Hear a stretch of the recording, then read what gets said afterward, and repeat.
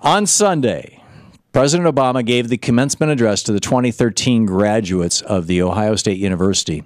And he spoke to the graduates, and I realize I'm somewhat repeating what I was riffing on in the last hour, but let me just get through this. Because I think that this is, well, it's a slight variation on the same theme, but it's an important one. He spoke to the graduates about the voices of cynicism surrounding America today, and he said, reject that cynicism. Challenge the new students or the new graduates, the new college graduates, to tackle the issues of today with strength and determination. In fact, he closed his remarks with, is it clip 5, Shane? He closed his remarks with this. I dare you, class of 2013, to do better. I dare you to dream bigger. Okay. And clip number 1 as well, if you could. When we turn away and get discouraged and cynical and abdicate that authority, we grant our silent consent to someone who will gladly claim it. Say to someone, don't be too cynical.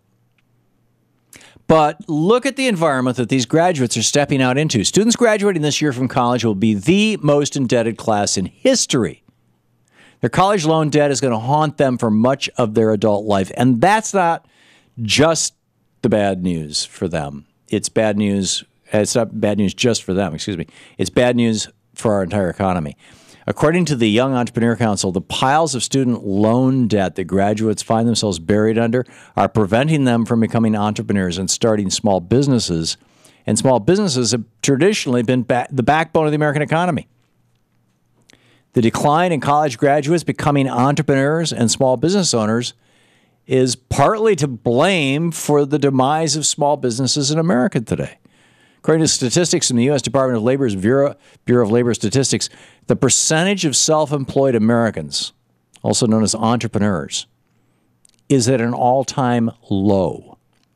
Since Ronald Reagan departed the White House, having set up decades of Reaganomics, the number of startup jobs per 1,000 Americans has decreased by nearly 30%.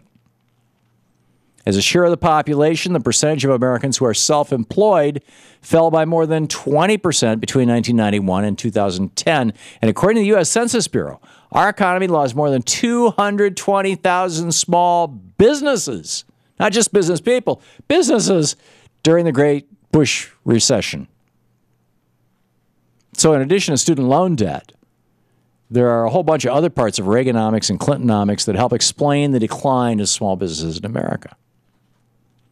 Over at the Economic Collapse blog, Michael T. Snyder, a political commentator and Drudge Report favorite, gives his take on why small businesses experience such a decline in America. He points to things like ridiculous regulations and Obamacare as the main culprits behind the death of small business, and argues that corporate taxes are hindering business creation, but that our effective, that is, collected corporate tax rates, I mean, the reality is that our effective corporate tax rates in America are the second lowest in the developed world. And corporate tax collections are the lowest they've been in decades, even in the face of the highest corporate profits in the history of our republic. In reality, the demise of small business in America can be tracked back to the presidency of one man, Ronald Reagan. In June 16th, 1998, then chairman of the Federal Trade Commission, Robert Pitofsky, testified before Congress about, quote, mergers and corporate consolidation in the new economy, end quote. This was, the whole M&A thing was starting to get a little old. It went hysterical in the early 80s when Reagan changed the rules and said we're not going to enforce the Sherman Act and all that kind of stuff. But people were starting to get spooked about it. So he comes along to testify. These mergers, of course, had made it harder and harder for small businesses to start or compete in the United States. And so Pitofsky, in his testimony, talked about why, all these various reasons, why we were seeing so many big businesses merge or consolidate. He pointed to globalization of competition as one driving factor behind the mergers in the 90s. Small business people couldn't compete with cheap labor overseas after Reagan began the changes in our trade policies, and big business could afford to ship their factories to low-wage, high-pollution countries. He then talked about the role that deregulation has in influencing mergers and consolidations. Pitofsky argued, quote, many mergers are taking place in industries undergoing or anticipating deregulation. In the 80s, the commission reviewed a substantial number of mergers in the natural gas industry, which was then undergoing deregulation. Now deregulatory changes are taking place in electricity, telecommunications, banking, and financial services. End of quote. He went on to say that these mergers could hurt competition. Quote, some mergers can harm competition. The harm to competition, in turn, can harm consumers in many ways. Higher prices, restricted supply of products, lower quality goods and services, less variety from which to choose, and less innovation for the future. End of quote. Reagan ushered in the age of mergers and consolidation when he stopped enforcing the Sherman Antitrust Act in 1982. His abandonment of that and subsequent antitrust laws have allowed corporations to grow to unprecedented sizes, all the while crushing small businesses in America.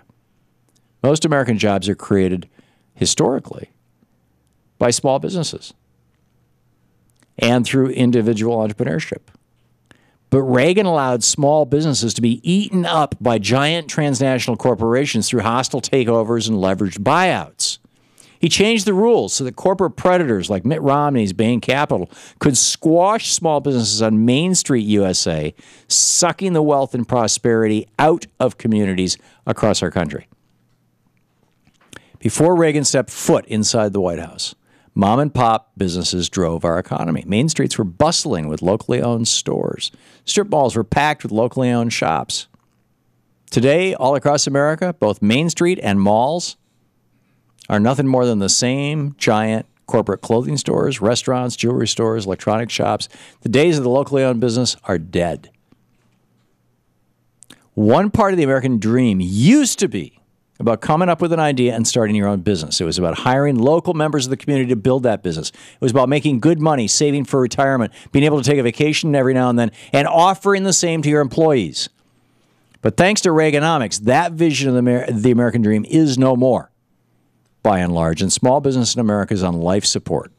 So conservatives, they can try to blame Obama, smokestack regulations, and Obamacare, like Drudge is, doing today, for the death of small business in America all they want. But anybody who knows history knows otherwise.